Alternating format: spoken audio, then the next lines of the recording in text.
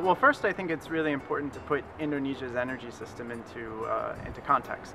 So, in recent years, Indonesia has experienced rising living standards, rapid urbanization, strong economic growth. All of this have translated into strong electricity consumption growth. At the same time, over the last 5 years, most of Indonesia's new power demand growth has been met by new coal plants. So after China and India, Indonesia was actually the third largest source of new coal-fired power generation capacity additions over the past 5 years. So going forward, sustaining Indonesia's economic success story is really dependent on Indonesia having sufficient and diverse energy supply. Improving air quality is also very important, and in this light, renewables could play a very significant role, a much larger role than they're playing right now.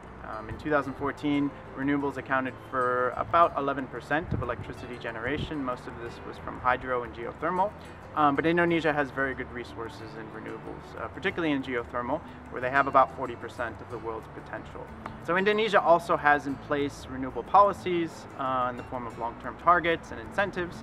But despite the presence of these, there's a number of roadblocks for scaling up investment in renewables. These include implementation and policy uncertainties with regards to renewable policies, onerous permitting procedures, land access issues.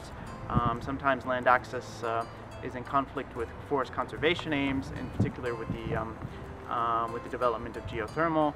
Obtaining financing is also difficult in some cases, and Indonesia's geography as a sort of vast island nation makes it very hard to integrate renewables across the entire geography. That said, some recent efforts have started to boost investment prospects. So Indonesia's undergoing a series of power sector reforms in terms of improving the quality and policy design of renewable policies, and also of the institutions that govern the electricity sector and the energy sector in general. So these are starting to boost investment prospects. So recently we saw the financing of 2 large wind farms in Indonesia. These would be the 2 largest wind farms to date in this country. And the government has also taken steps to stimulate the geothermal sector, and in the future they're planning to hold an increased number of auctions to tender geothermal reserve blocks.